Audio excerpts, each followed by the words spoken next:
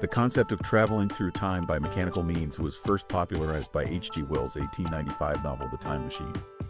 In general, time travel stories focus on the consequences of going into the past or future. The main premise of such creations usually involves changing history, either intentionally or by accident, and the ways in which altering the past affects the future, resulting in a different present or future for the traveler upon their return home.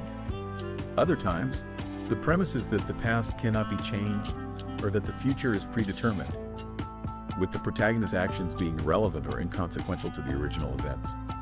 Some stories also focus on the paradoxes and alternate realities that come as a result of the journey, rather than the journey itself. Sometimes they carry with them a social critique, as time travel provides a necessary distancing effect that allows science fiction or fantasy to deal with contemporary issues metaphorically.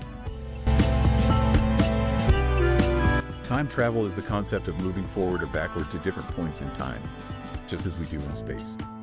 According to the conventional description of relativity theory, material particles moving through space-time move forward in time, into the future, and to one side or the other of space. The fact that the total energy and mass are positive is related to the fact that the particles move into the future. A proven aspect of relativity theory is that traveling at speeds close to the speed of light causes time dilation, whereby the time of an individual traveling at that speed runs more slowly. From the perspective of the traveler, external time appears to flow more quickly, causing the traveler to arrive at a place further into the future. However, this phenomenon in itself is not what is usually referred to as time travel. The concept of time travel has been frequently used to examine the consequences of physical theories such as special relativity, general relativity, and quantum field theory. Although there is no experimental evidence for time travel, and there are important theoretical reasons to consider the existence of some kind of time travel possible. In any case, current theories of physics do not allow for any possibility of time travel. Time travel in science fiction and fantasy can generally be grouped into two types, since based on the variety of methods they would be extremely numerous, which are in turn subdivided. This type of classification does not relate to the methods of traveling through time, but to the different rules of the timeline. You do not have complete control over time travel. An example of this is the bootstrap paradox, in reference to a self-created object or person from a time loop. This concept of time is often referred to as circular causality. In another variant, Novikov's principle of self-consistency is applied. In simple terms, it states that if an event were to exist and cause a paradox or any change in the past that causes it, then the probability of that event is zero. In a third variant, any event that changes the timeline only creates a new timeline, a parallel universe. The time traveler would be free of paradoxes because he has passed into another universe. In the first variant, the timeline is extremely resistant to change and a great effort is required to change it, as in the 22nd of November 63 series. In the second variant, the timeline can be easily changed, as in the Back to the Future movie series. In speculative fiction, there are two types of time travel methods. Gradual method, used in the novel The Time Machine. This type of travel fits better with quantum physics, but it is not very popular in modern science fiction. Perhaps the oldest example is in the 1871 book Alice Through the Looking Glass. The White Queen is living in reverse, although her memory works in both directions. Her type of time travel is uncontrollable. She moves through time at a constant speed of -1 and cannot change it. In the novel Arthur, the Once and Future King, the same idea is used. The wizard Merlin lives in reverse because he was born at the wrong end of time and has to lie from front to back. Some people call it having second sight. Instantaneous method.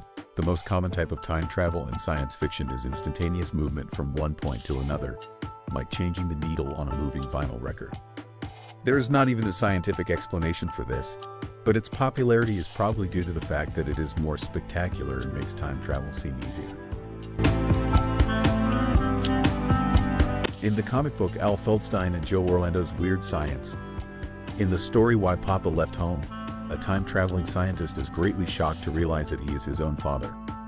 However, in Douglas Adams' The Restaurant at the End of the Universe, they see no problem with the fact that he is his own father, as this is not something a well-adjusted family cannot deal with.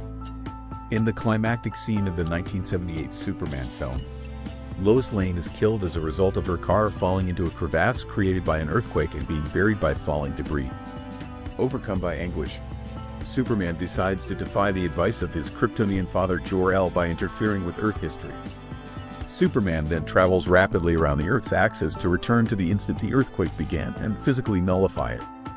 As a result, Lois and the population of California is saved as if this event had not occurred.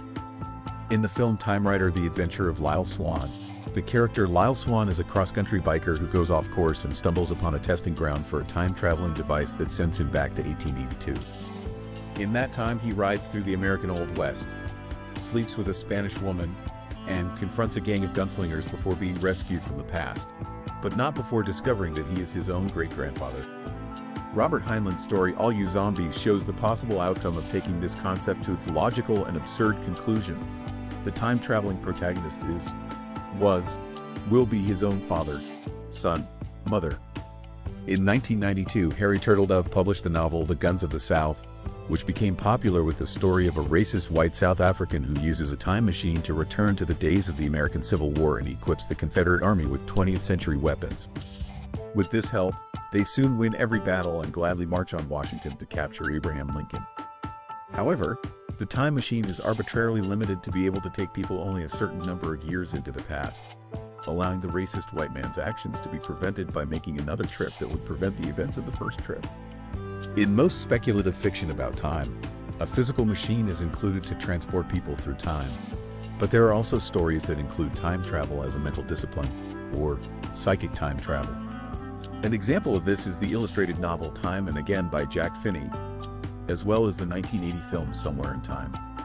In the novel House on the Strand, the protagonist uses drugs that produce alterations that allow him to experience time travel even though his physical body appears to be in the present. In the book There Will Be Time by Poul Anderson, time travel is portrayed as an ability that some are born with, as well as in the film The Butterfly Effect. The latter depicts time travel as an inherited talent, where the mind or spirit of the individual travels into the past and the traveler is able to change history, returning to the present altered. Another common plot point in fictional stories involves the concept of altering history with evil intent. In these types of stories, the villain attempts to change history in order to alter the present or future, and history must be restored by the protagonist. Sometimes, it is assumed that there is only a limited amount of time available to the hero before history is permanently altered.